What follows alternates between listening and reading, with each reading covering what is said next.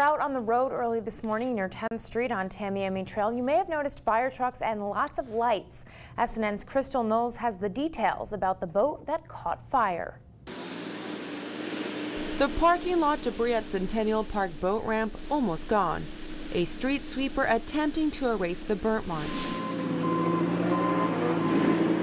Shortly after 5 a.m., fire crews responded to a call. As Sarasota County Fire Department EMS Chief Carson Sanders explains. When we arrived, there was a 31-foot boat on a trailer fully involved. The owner was nowhere in sight. The fire put out and make sure nothing surrounding it catches on fire.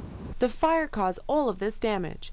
Melted plastic and charred interior. It was fully involved, so that would indicate that the entire boat was on fire. It took us about 15 minutes to get it under control.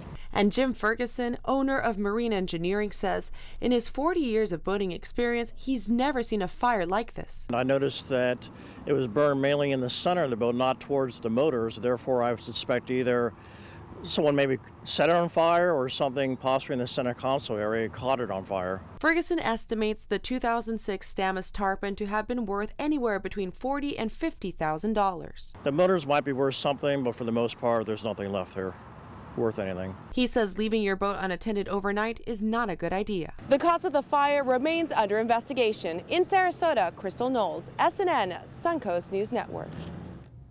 And we spoke with the city, and there are no surveillance cameras in the boat ramp parking lot, and the state fire marshal is taking over the investigation.